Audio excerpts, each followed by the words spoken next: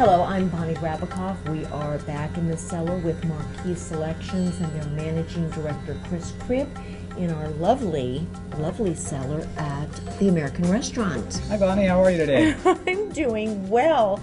All right, big questions, ongoing discussion, closures. Yes. Should they be cork, synthetic, screw on? How do we open and close them? And how do we store our wine? Well, this is all about the care of it. This is the care of the wine, Okay. and it starts really with what the winemaker is doing to care for it for you. Okay. So that's kind of the first, how it gets into the bottle, or the box, for that matter. Okay. And so thought we would just kind of go through what's been happening in the wine world, because in the last 10 years, it's really changed quite a bit. Rather dramatically, and of course our goal with all of this is to preserve what that winemaker put into this bottle. Absolutely. Okay. They're all trying to be a shepherd to bring it from the vineyard into the winery, from the winery into the bottle, from the bottle to you. To me. All right, now, how have we closed these wines, and what are the advantages and disadvantages to these different closures? Sure.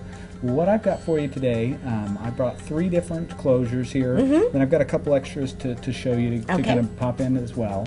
But the first is from Australia. This is our Marquee Organic Shiraz Cabernet blend. Yes. It is closed with the Stelvin screw cap. Okay. So it's got the actual screw cap on the top of it, no cork, anything on the inside. Can I tell you something embarrassing?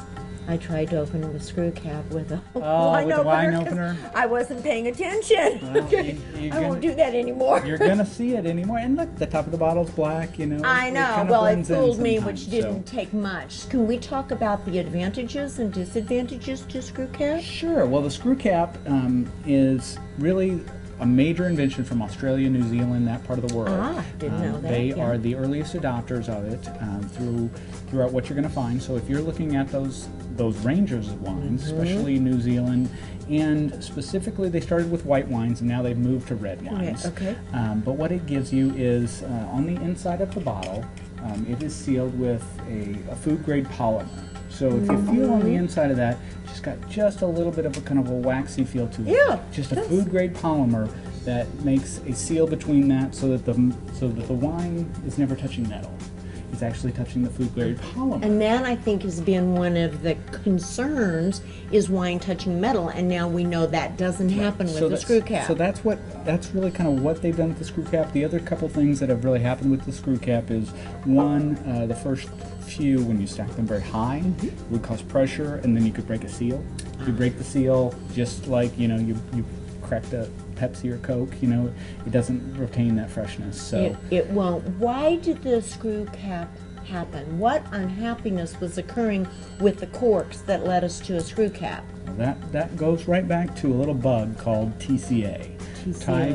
Trichloroanisole. Okay. And trichloroanisole is a type of fungus that gets on a cork, or gets into a batch of cork, and it creates what we think of as cork taint. So you ever heard someone say a wine is corked? I have. That is because when they harvest, when you harvest cork comes from a tree, and they plunge out a piece of cork, and that batch is then dried, and they cut it out in strips, then they bring it down into pieces. But when that's dried, it sometimes can pick up this bug. A winery can also pick up this bug. The precursor to the cork and bottle was a clay vessel.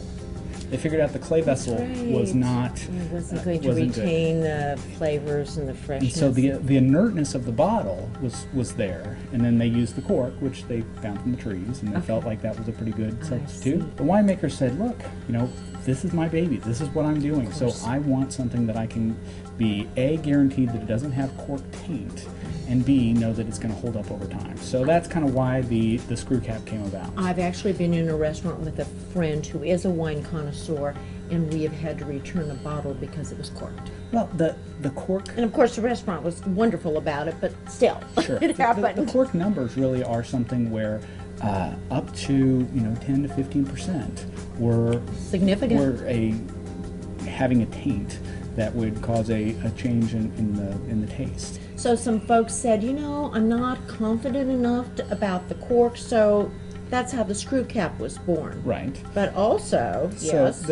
the second item I'd want to show you here. This is a synthetic cork. Okay, do you open it the same way you do a regular cork? This the same way. Okay. So, you know, let's see our synthetic cork. take a look at our synthetic. We've got a couple different ones here. Feels kind of plasticky. It does feel a little plasticky. This one here is full plastic. You can see that this one's got a porousness to it. It does. This one is called a Noma cork. It's a little bit different than this one, which is all the full plastic. What I find with these, the hardest thing is that they don't go back in the bottles very well. Oops. But do something else. This is a That good one example will. of one that will. The advantage with the Noma cork, the other synthetic corks, is that you get the romance of opening the bottle, which is it's really a fun experience. You know, there's something about it that you just don't. That I don't want to take away. Off the cap just doesn't. Yeah. I've talked to some great sommeliers across the country that have come up with a great way to throw the napkin over the table and slowly drama. Yeah, but it Theatrics, but it's not quite as beautiful as the ceremony of pulling the cork out. Would you be good enough to show us the way to open a bottle of wine? Sure. This is our Trapillo. Yes. This is the 2006 Monastrell. Okay, so slowly you first take a knife. Yes. And so I'm cutting, This and is so the there's part that I frequently two don't spots do. that you can cut. You can cut either below the rim or above the rim. Is there an advantage to doing one or the other? It really is kind of a personal preference. Okay. I do it below the rim if it's a very tight rim at the top, because what it does, if it's very tight at the top, it interferes with pouring.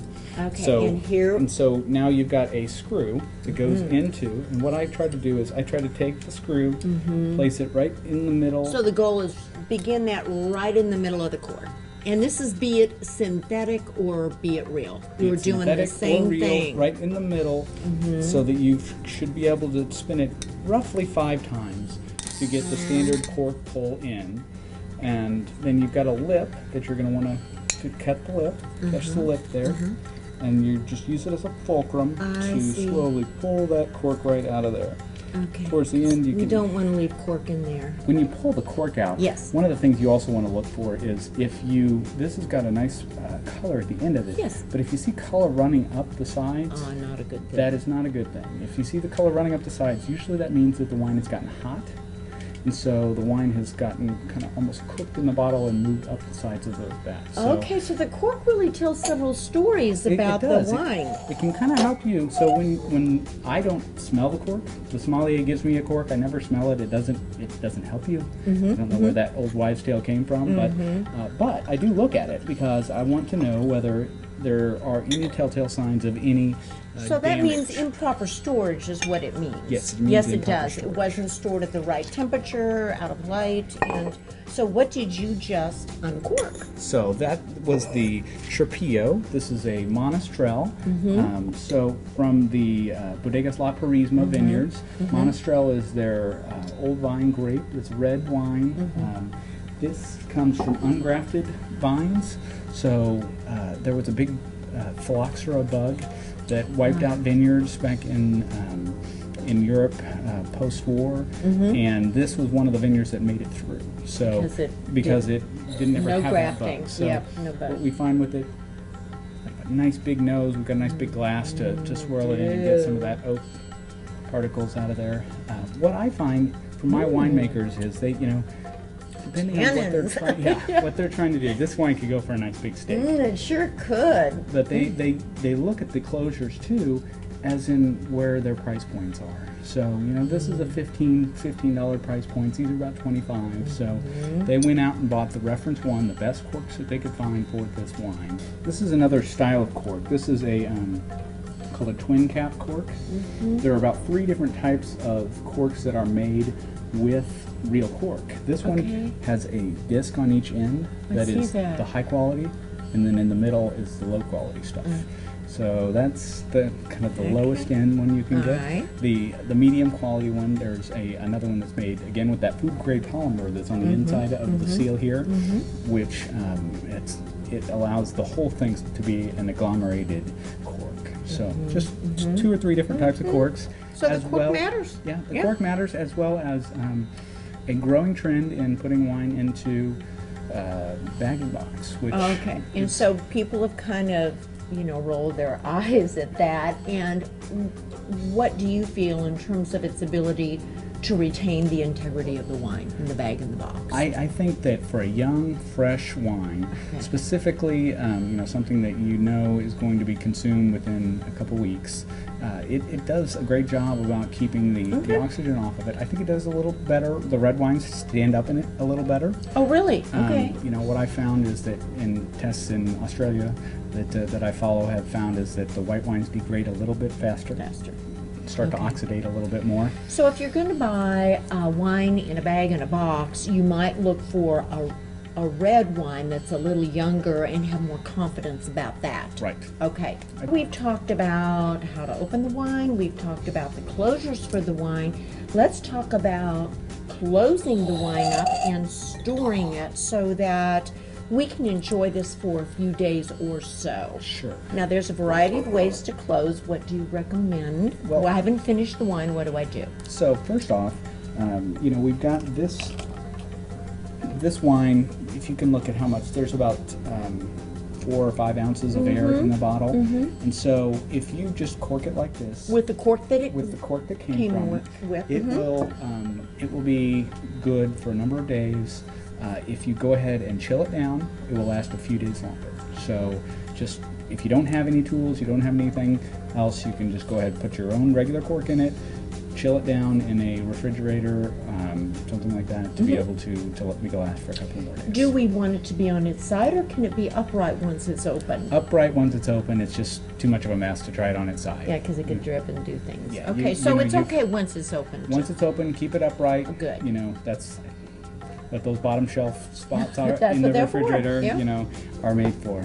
Okay, now, we want this to last a little longer, and maybe Sure. there's more air in the bottle, so what do you recommend? Well, this is a little tool that I use. This is a vacuum pump, and it comes with a number of these small corks here. Okay. And all you need to do to be able to... Because air is one of the enemies of wine. Right, so this goes that little into guy any goes- bottle, so it's not hard to press back in. And then this goes onto the top, and you're pumping the air out. So it gets harder and harder to pull up, and when it's really difficult, then you pumped all the air out. This, at this point you can tell that there's a seal, because once you feel a little bit of an open there. But that will allow it to last slightly longer, because all you've done is you've taken that oxygen out of there. There's not a lot of surface area. If you have a big bottle, you open up a big bottle, you really want to try to do something like this, like a Magnum or something. If you don't consume it all, because there's twice as much surface area for it to be able to work. If you're moving the bottles around a lot, that also increases more surface area. Just going to make it go dead faster. Okay, let's talk about that, because you said that movement, vibration, light, heat. Let's talk about the ideal way to store wine first before you open it, and second once you've opened it. So before you open it, what is the ideal setting for our bottle of wine? Well, I think Here we we have go. to start It's right right here. behind us. We look at all of these bottles are first number 1 on their side. On their side. Are we wanting to keep the cork moist with the wine? Is that what we want? Yes. Okay. That it is less of an issue with your screw cap wines or your synthetics, but specifically with any of the real natural cork products, you want to keep it on its side so that it keeps moist. Okay. You're wanting to stay away from vibration.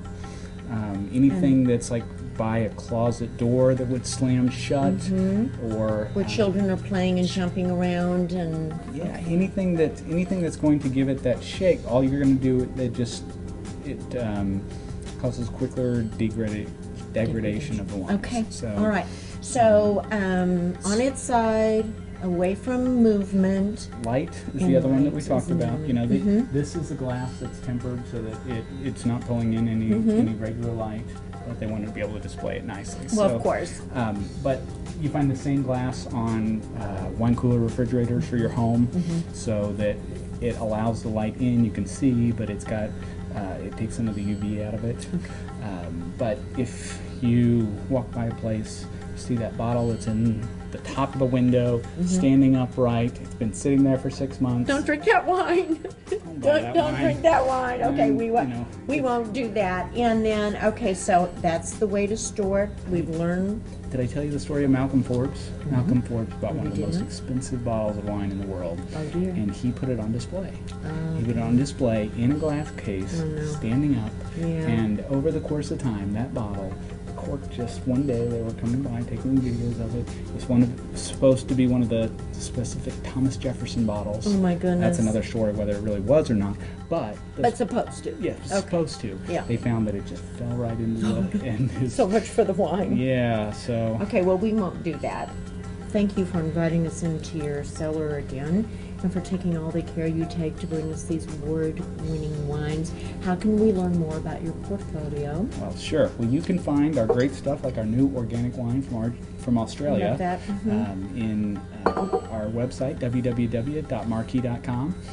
We've got our Facebook page, YouTube, Twitter, all linked in there. So we'd love to have you follow us and see all the great deals we got going on. And visit us. Okay, I think when we come back to your cellar, we should talk about, Valentine's Day is coming up, pairing wine for occasions of love. And I think we should also talk about what glass our wine should go into. All right. So let's do that next time we're in the cellar. We've got some good ideas for you. Okay. Thanks, Bonnie. To your health. Cheers. Cheers.